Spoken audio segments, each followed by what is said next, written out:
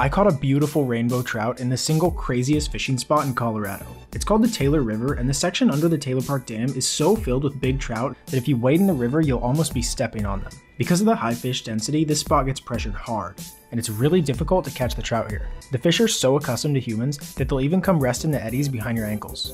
If you use super tiny flies, you might be able to get them to bite, like this guy who was fishing across the river from me.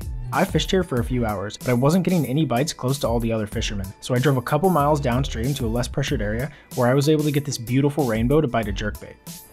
Got one. That's a good fish. It's like the third cast. Got him. Man, look at that beautiful rainbow. Thanks for biting, fish.